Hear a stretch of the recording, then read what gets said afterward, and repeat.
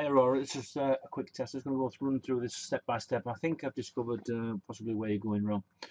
So I've got in my Google Chrome here, this is the hello sign. If you haven't got that on your Google Chrome, you can just run and put in hello sign in the Google search, and this should start up.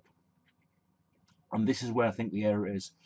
You'll be clicking on just me here, and that's not right. What you need to do is you need to click on template and create the link.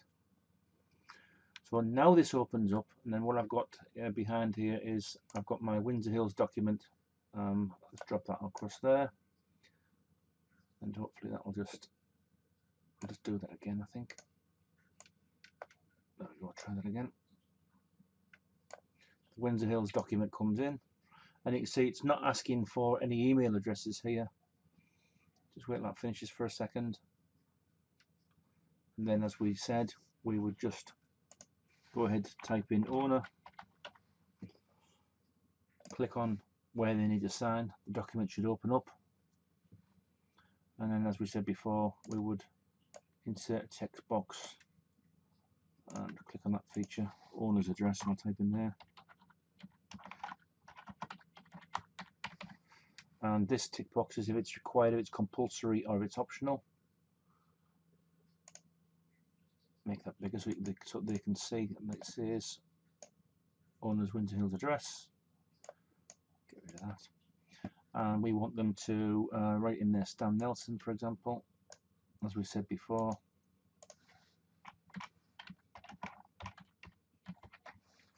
And it's compulsory. Let's move that down a bit.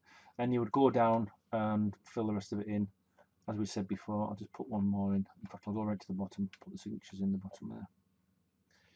There they are. We said we were going to put a yes/no box there, didn't we? By the owner. And compulsory, and we want them to put their signature. Oops, I want that. We want them to put their signature in there, and we want them to type in their name there.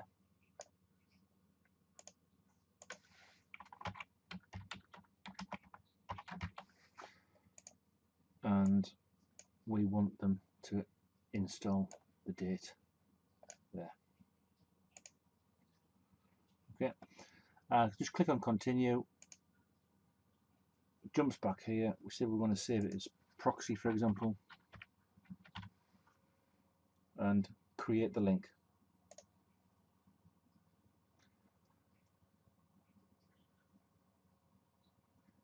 Just takes a second. And there's the link that you would copy and paste into your email blast, and you can see there it is there. When I click on it here, you can see if I wanted to edit it, I can do it there. There's that link that we just created. So that'd be as simple as just going to your email and send it off. Just coincidentally, if someone sends you a document, emails it to your Gmail, you've got this option. I've just done the test one. I sent it to myself. If I click on sign here, it would automatically fire up hello sign.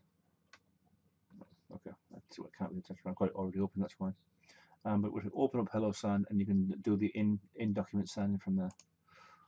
Hopefully that's going to help you. I think the only mistake that we're making is don't click on sign document just me. You need to click on create document, create template, create link, and that's where I think we're going wrong. As you can see, it's not asking for an email address here. Let's try that. Okay, thanks. Bye.